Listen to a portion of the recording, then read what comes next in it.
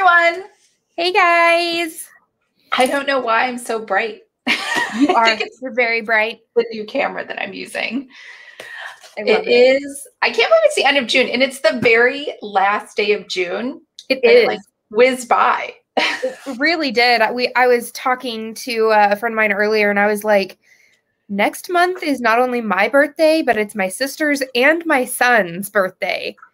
Wow. Like, Alex turns 1 at the end of July and I can't, I don't even know how I feel, like all of the feels. Yeah, I feel like you were just pregnant just yesterday. Right? I feel like I just brought him home yesterday, let alone I've kept a human being alive for almost a year. I feel like I should have like an achievement unlocked or like a trophy or a ribbon or something. Yeah, I mean, he's still breathing. You've done your job. Exactly. Only 18 more years of this. You mean 1,000 more years? Yes, basically. Never 100%. Hey guys, look at all you people. We've got Julie and Lisa, Jill. Hi, Megan. Hello, Renee. Amber. We've got another Amber. Mary. Summer. And the Cozy Reader Life. Hello.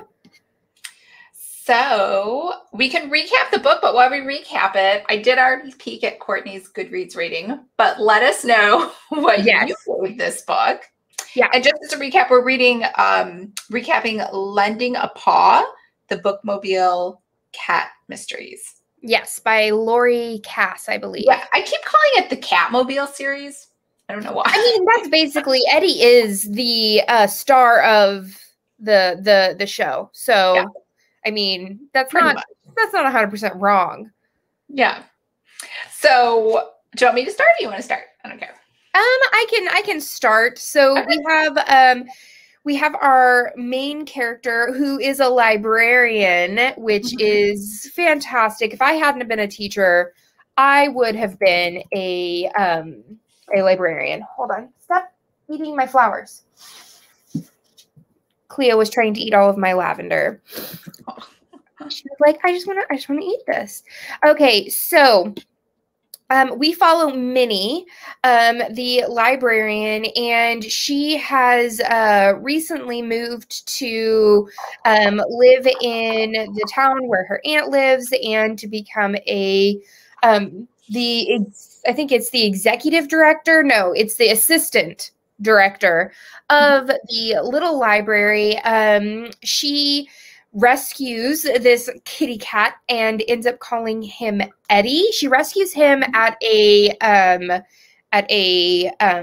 cemetery, which is a little weird, but kind of cool at the same time. So she is deciding that she wants to have a bookmobile for the library. She wants to be able to reach out to those rural towns that won't necessarily be able to come to the library. And so she actually enlists the help of this older, richer gentleman. And he ends up gifting, I think it's like $250,000 to the library for the bookmobile to be built and commissioned and everything. So the book sort of starts out with her waking up and getting ready for this big first voyage of the bookmobile. And she tells Eddie, you got to stay here. You've got to make sure you stay here. So she walks to her library and she's getting everything done and she's getting her checklist and she starts her drive. And her very first drive, she's on her way and she realizes Eddie has hitched a ride on the bookmobile. And at one of her final stops, she realizes that all of the people that said that they were going to be there aren't going to be there. So she decides that she's going to do just her final checks of the books and everything. And then at the last moment, Eddie decides to run out of the bookmobile. She starts chasing him. They end up on this sort of farmland, farmhouse, and she ends up following Eddie into the house, finding a man dead. And the person who she found that was dead was, oh my goodness, his name escapes me. The victim? Yes. Stan. So she finds Stan bludgeoned and shot on the floor, dead. And she, at first it seems like she might be a sort of a person of interest because she got a lot of money from Stan. And then they find out that Stan has actually put the library in as a benefactor in his will. So then the executive director of the library starts thinking that maybe the library is not going to get the money. And one of her workers at the library is actually a cousin of Stan and is now a person of interest because she had asked him for some money so that they could go and buy a house. And he rudely said no. And she wrote a very, very angry letter back, basically threatening him. And so the police are looking into her. And then she begs Minnie to sort of figure out what happened to Stan for real so that she can stop being a person of interest. Mm-hmm. Okay. I'm trying to like remember all of the things. There were a lot of characters because you know me, I always write down all the names. Her name was Holly Turpinning. Yes, Holly. And she didn't want her husband to figure out that she had asked Stan for money. And so she asked Minnie to figure it out for her. Minnie, like, I don't know, there were a lot of people in this one because we also then go to like her aunts who sort of runs like a bed and breakfast sort of like boarding house for people who on the side tries to hook up sort of or be a love guru for the people in her boarding house. Somehow it seems as though her aunt has a connection to Stan, as well as a very, very rich lady. There's a lot of people who did not like Stan, including his 6 sisters, who we find gets swindled out of their family farm, and he makes millions off of the money that he gets from that deal. Mm-hmm. Do you have any like... But he they said later he makes them whole, and they were like, "Oh, she goes to investigate," and they're like, "Whatever, that's so old news." So it seems like it's a big thing, but then when she talks to him, it's not. And then the other thing too is the matchmaking was kind of weird. There was this couple. Dina is 25, Quincy is 50. Nothing against age gaps, and I was like, "What kind of matchmaker is this?" Well, she was trying not to get them to matchmake. She actually had 2 other people at the boarding that she was trying to matchmake them with that would have been more their age range. But the 50-year-old and the 25-year-old were hitting it off. And that's one of the things that her aunt was upset about because she didn't want them together, basically. Oh, I thought she did. They didn't. So just in case you're wondering, they didn't end up together anyway. No. So they ended up with more age appropriate people. Yes. So that was okay. And then there was this whole like sort of side story, romance story where she has this neighbor. So her aunt, she lives with her aunt, and then she has enough money to buy this houseboat, which I don't even know why you'd buy a houseboat this is a cold part of the country. I don't remember where, but it freezes in the winter. So she could only live there in the summer. And then in fact, all the other people who own the houseboats near her at that particular, they don't come in until the summer. Yeah. And so she has to go back to her aunt's anyway in the winter to go live. So it seemed like a very poor investment, in my opinion. But she has a neighbor named Rafe. And Rafe is like, I guess, the school principal. He's supposedly really smart and educated, but he comes off as like this bumbling kind of idiot. And so he ends up cutting his hand doing some home repairs or something on his boat. So she's like, we need to go to the hospital. It's like clearly going to be infected. And so she takes him to the hospital. The ER doctor is really cute. And and she likes him, but it's like I guess it's like far away or something. Yeah, it was like 45 minutes away was like the closest hospital. Yeah. So then they go back, and then he later, I don't know if he like does it to help her out or something, but he doesn't take any of the antibiotics because I guess even as a principal, he doesn't understand how antibiotics work. So she's like, that clearly looks like it's going to get infected and you're going to lose your arm. We have to go back. So they go back to the ER again, go to the same doctor, and then he her friend helps finagle getting his phone number, and they end up going out on a date. Yes. And the date was super, super awkward because it seemed like everybody and their mother wanted to talk to Minnie during the date. And like, even when they decided to go on the second date, they did it like outside of town where like no one would be able to like introduce themselves and everything. I'm seeing that a lot of people gave it like 3 stars. So let me go up here. If anybody's wondering, I gave it 3 stars. I read this in 2018. And so I thought, you know what, maybe my mind will change. And so I reread it, and it's still a 3 stars for me personally. Eddie is bae though. Like, I love Eddie as a character. But Summer gave it 3. The Cozy Reader Life gave it 3. Lisa gave it 4. Julie gave it 4. April gave it 3. Megan 3. So it looks like a lot of like 3s, 4s, 3.5s. This is my first book club. I wasn't able to read this one, but I'm excited to join next month. Awesome, Taylin. But what did you end up giving it, Lisa? I gave it a 4, but honestly, only because if you looked at my what I read in June, it was like all 2s. They were so awful. So then when I read this, I was like, I guess it's not that bad. I'll give it a 4. But just to jump ahead to the end though. So the killer was actually a temporary chef at her best friend's restaurant, which is the place she went on her date, which obviously if you go on a date to your best friend's place, she's going to be like all up in your business. Right. And then plus the cook was the killer. So he was like all up in her business trying to figure out if she like figured out it was him. And so anyway, so he had like a fake name that he was going by, and that's why they couldn't make the connection. And his wife had left him, and so he was like in debt, and he really needed the money, and so that's why he killed Stan, right? Yes. So he killed Stan also because he's related to him. So Stan was his uncle, like his great uncle. Apparently Stan's sisters, they all had like naming conventions for their kids. So like all of them started with S's, or all of them started with T's, or whatever. Oh, right. And Larry had gone by Larry instead. And so she didn't make the connection that Larry was indeed like a relative of Stan's. And so he had asked Stan basically for money. And Stan was like, no, money's easy to come by. You've got to earn it on your own, kind of way.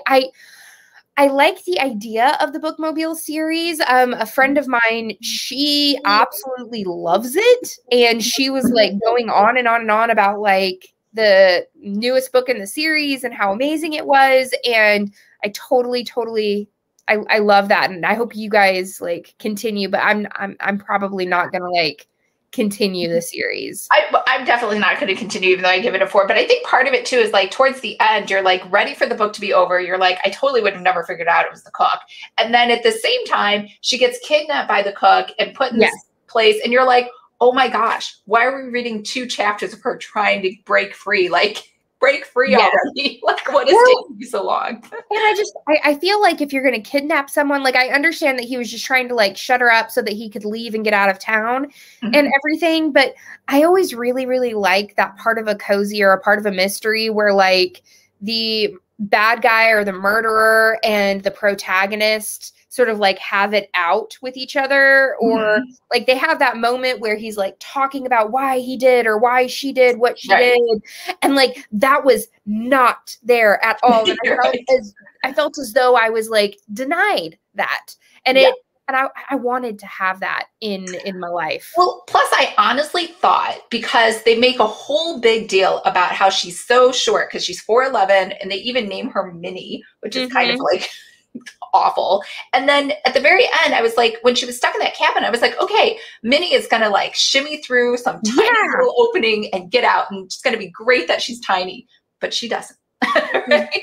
No, instead she tries to climb all the way to the top to get out of this big window. Right.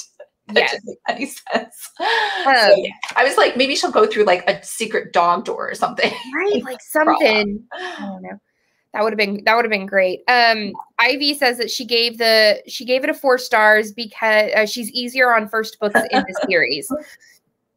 A lot of times I'm easier on the first book of the series because that's where they're building the world and everything like that. And I tried. I read the book twice, so I don't think it's going to change. I give it a 3 because I think the series has potential. Don't listen to the audiobook. I listened earlier in the month, and if I remember, they pronounce Mackinac wrong. I mean, I listened to both the audiobook and I read the actual Kindle, and I kind of feel like you, because you read it twice. I was like, no, it's still like a 3.5, 4. Like, I'm not going to continue. The audiobook didn't bother me. Like, sometimes I'm like, oh, there was something screechy, but it was fine. I haven't heard the audiobook, so I'm not quite sure. Amber Scott says, I didn't guess the killer. Hello, no captions, but I can read comments. At least I'm here to see what we are talking about. Do we have captions? I don't think on live streams you can do captions. Oh, okay. Sorry, Carolyn. Afterwards, there'll be there. I hope that the audio doesn't say Mackinac instead of Mackinac. I don't think I'd even noticed because I listed things at 3.5 speed. Like, it would have just in one ear and out. Yeah. I enjoyed it and have read additional books in the series. I'll continue it the rest. I listened to the audiobook and they do mispronounce words, but I still enjoyed it. You know, April, if you 3.5 that, you won't even notice. Just there you go. There you go. I've seen too, like sometimes on Goodreads, I'll look at books and readers will give them even a 2-star and still say, I will give the second book another chance. Because they're so excited about the premise or the hope that it will get better. Like, I feel like readers are very forgiving. Very, very much so. Like, one of the things is I'm always willing to give somebody a second chance, even if I didn't like one part of their writing or something like that.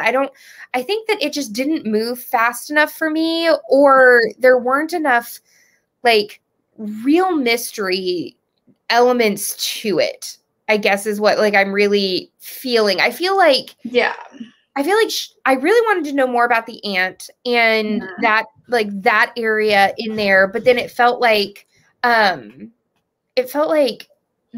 her whole entire aunt was sort of like dropped in, but it was not really meaningful in a way. Like she finally talks to her aunt after, what seems like forever of not really talking to her to figure out why she's acting so weird. And then she finds out that Stan used to be a boarder at her aunt's place. And I feel like if her aunt's place is going to be more a part of the story, I really wish I would have been able to glimpse into it more than just the few times that it was there.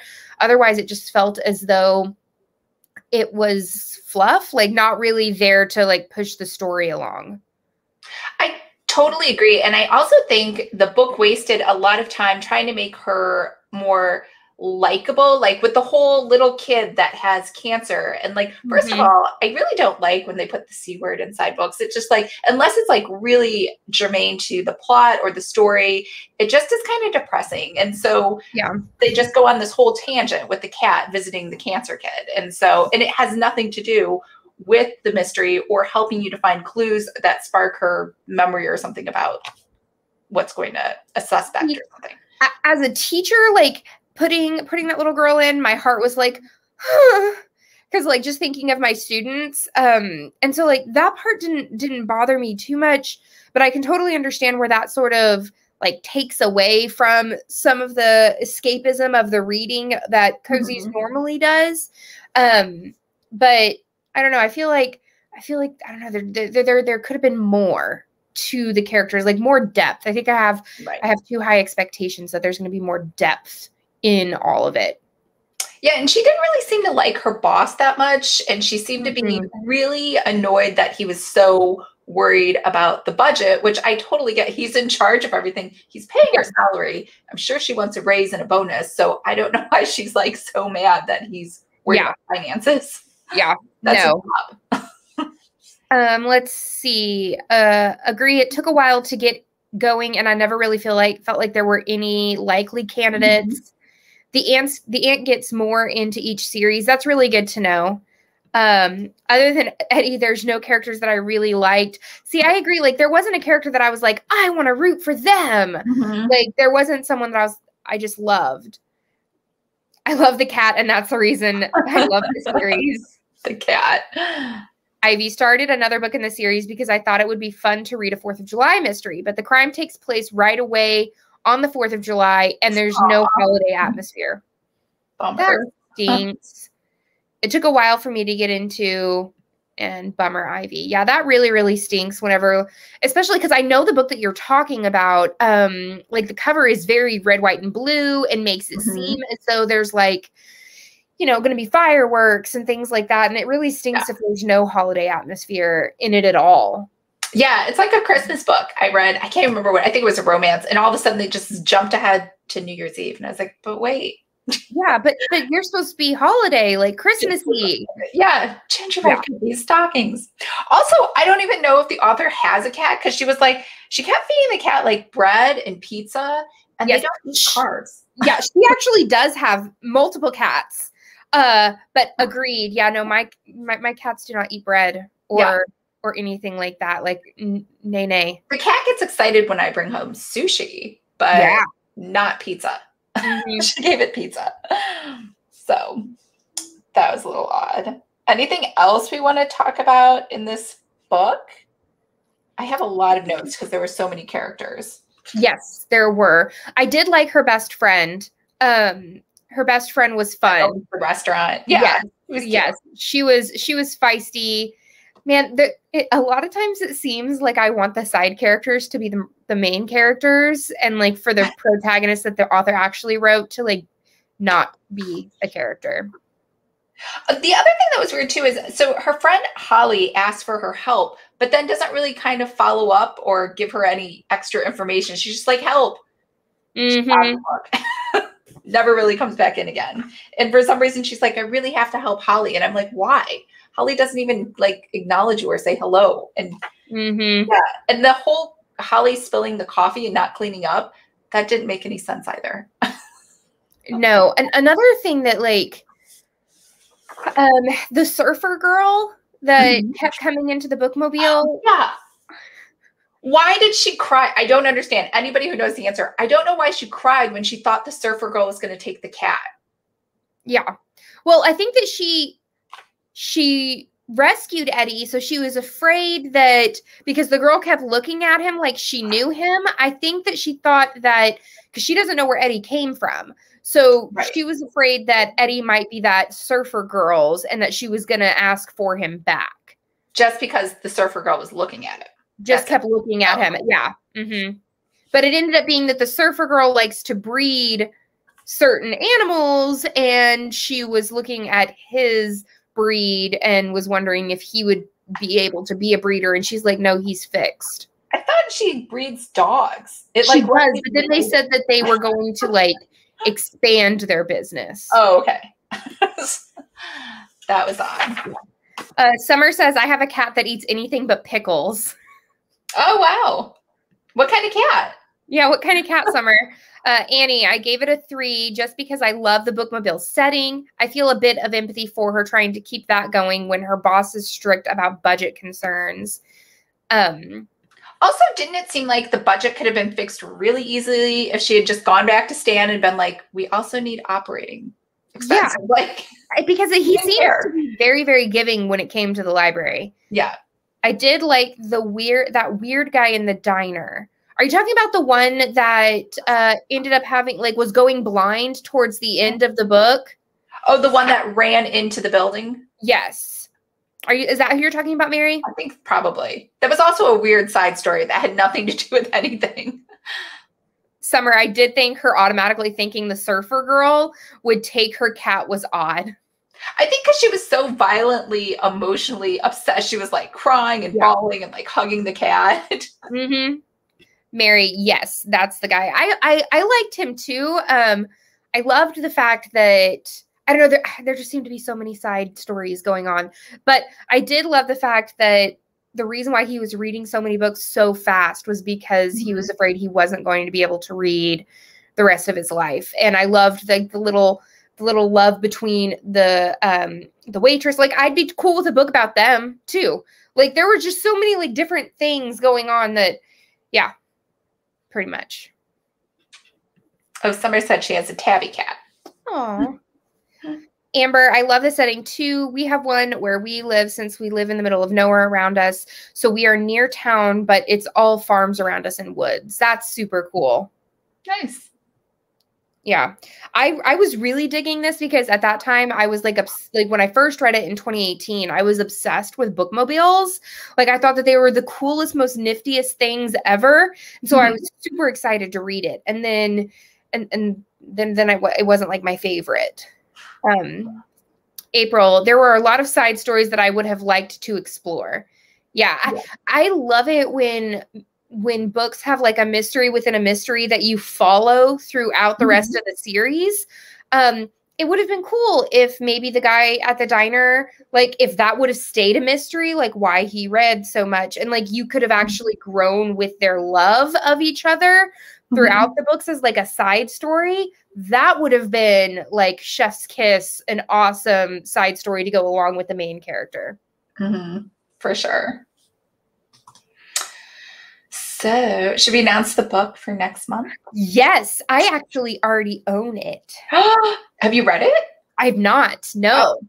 So I checked it out from the library. It is Knit and Nibble, it's the Knit and Nibble series, and it is Murder, She Knit. Yes, so Murder, She Knit by Peggy Earhart. So this is the first in the series. That cat totally looks like Cleo. Yeah, for sure. Yeah. And so this looks super, super cute, unraveling a deadly yarn. It says, since her only daughter left for college, widow Pamela Patterson has kept busy as associate editor of a craft magazine and founder of the Knit and Nibble Knitting Club in quaint Arborville, New Jersey. Now she's trying out a new hobby, solving murders. So I did listen to the whole book today. But I won't share any spoilers. I'm going to read the book though for book club. There you go. There you go. Yeah. You know me, I wait until almost as late as in the month as I can to read it. Like I was at like 30% on Monday and I finished the book by 3:00 Monday afternoon. Wow. So I literally just finished it 2 days ago. Good. All fresh. Yeah, all fresh. I thought the funniest line was the one that said, "This is as boring as a 5th grade math class," because I'm a 5th grade math teacher. I got a giggle from that too, because I taught 5th grade all subjects, and I was like, well, not necessarily wrong. Murder, She Knit is awesome. She has the arc. Nice. I have that book already too. Awesome. I have a few in this series, never read. Love knit crochet books, and the covers are just too cute. They really are flippin' adorable. I mean, that's the main reason why I bought this book, was because of how flippin' cute the kitty cat was on here. So yeah, I knew nothing about the book. I was just like, it's a cute cover. Therefore, it should be read. Yes, agreed. April, I'm a knitting teacher outside of my history teacher life, and I love knitting mysteries. Oh, nice. Very, very nice. Love it. Well, I'm excited. So we will meet on the last Wednesday of July. Yeah. To talk about this. Super, super, super excited. All right, guys. Well, this is the first year too that we didn't build in any breaks for ourselves. No. We're going to do every single month for all of 2021. Yes. So I think it's because we were still in like pandemic mode. We're like, there's really nothing to plan, nowhere to go. Yeah, nothing to do. Yeah, basically. So, yeah. All right, guys. Well, yeah, thank you guys so much for coming and joining us tonight. You guys are fantastic. And, make sure to be subscribed and join on the Facebook group if you haven't already, so that you can talk about cozies with everyone else and all that fun stuff. Yep. And don't forget, 4th of July this weekend, you could be picking out your books for Coz Week. Yeah, Coz Week next week, guys. If you don't know what that is, it's a readathon that I do every single year for my birthday, which is July 6th. So it's going to start July 5th and go to July 11th. I have all of the reading challenges on my Instagram. It's in a pinned story, so you can go and check that out, or my video explaining what it is on my channel. Yep. And if you need examples, all of my books choices will be going up this Sunday on the 4th. Yay! So excited. Have a great night, everyone.